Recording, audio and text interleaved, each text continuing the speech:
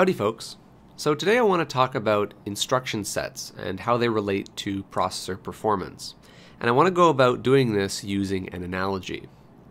So for my analogy, I want you to imagine that we have three young children. Let's say they're toddler age. And they are each going to represent a different processor. And each of these children, you can give them simple instructions, simple commands, and if they understand that command, they'll do that action for you.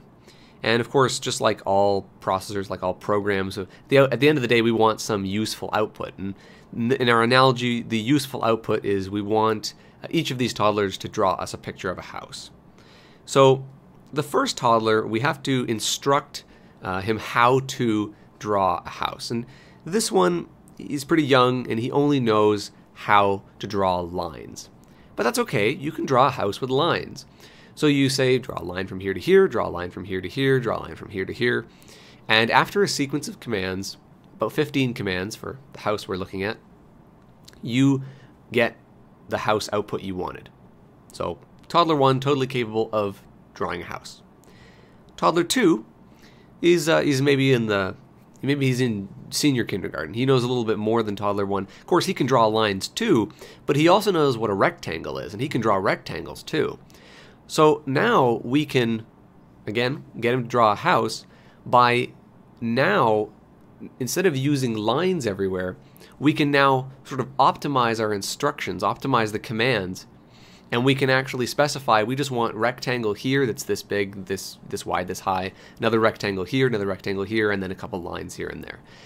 And what you'll immediately see is that there will be fewer commands issued to this child than the previous one, because, for every rectangle that you draw, you end up saving 4 draw line commands.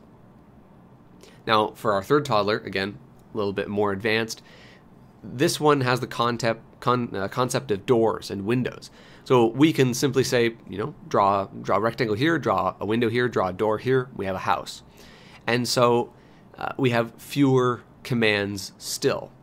Now, if we assume that these 3 children can each execute or can complete 1 command per second, let's say, some unit time, then obviously the child who has the least number of commands will finish first. So, of course, toddler 3 will finish before toddler 2 and 2 before 1.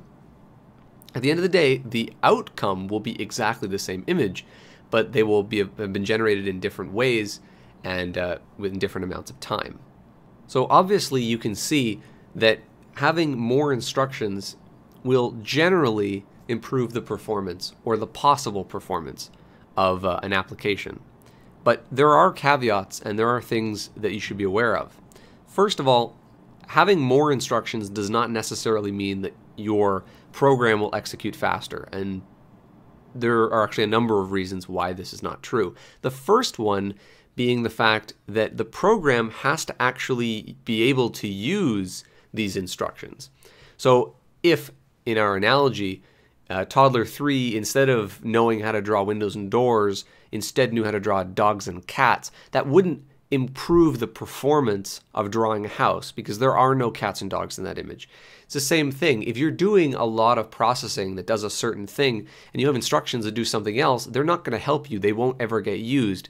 So in that case, in fact, toddlers 2 and 3 would be exactly the same speed because the relevant instructions are the same. The second thing that's very important has to do with the actual program support itself. Because, of course, the program, the actual binary, has to have those instruction opcodes compiled into it. And this leads to 2 more problems. The first one is compatibility. So you can imagine that if I write a piece of code, let's say we're writing a piece of code that draws a house, I can assume that the draw line instruction exists because, of course, it's been there from the beginning. All processors will have it. I can compile that, and that binary will work on any system, on any CPU of that family, and it will work, guaranteed. However, if I run that code on a newer CPU that has these extra instructions, I'm effectively wasting performance. I'm not utilizing those hardware instructions that I could be using. But on the other hand, if I compile assuming that those instructions exist, the code will run at the proper, fast speed on the new processors. But if I try to run that binary on an older processor that doesn't support those instructions, then it won't run at all. And so we have this sort of a problem. And the generally accepted solution for this is actually to do both. You basically include sections of code that have both sets of instructions, and they're actually basically whichever section is used is determined at runtime by the capabilities of the processor.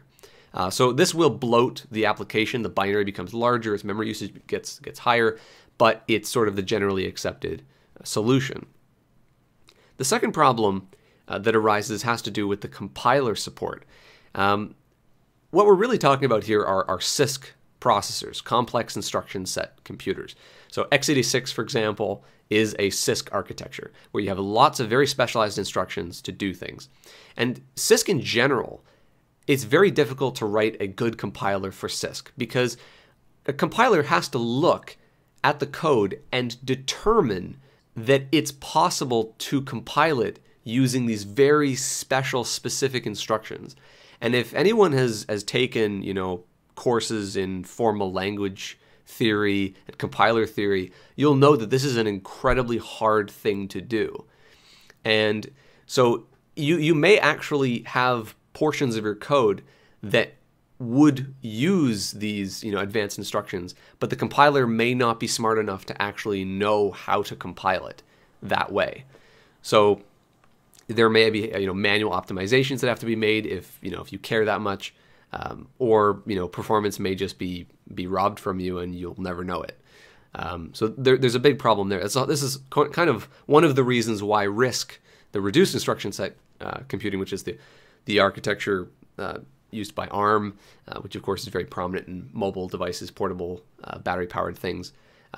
In RISC, you basically have very small instruction set, relatively speaking, and as a result, the silicon area is a lot lower, power consumption is a lot lower. The programs are larger, but the compilers are easier to write. There's all these trade-offs. Certain people like to compile their entire operating system, all the software on their computer themselves, because by doing that, you can optimize the binaries you generate specifically for your hardware, because you know exactly what it's going to be run on. You don't have to worry about compatibility with other instruction sets and older processors and things like that. There is almost always a limit though in what you download. Like for example, Google Chrome, I believe, mandates that you have at least the SSE3 instruction set. So if you have a processor that doesn't support that, then the program just won't run. I think you'd have to compile it yourself if that's even possible.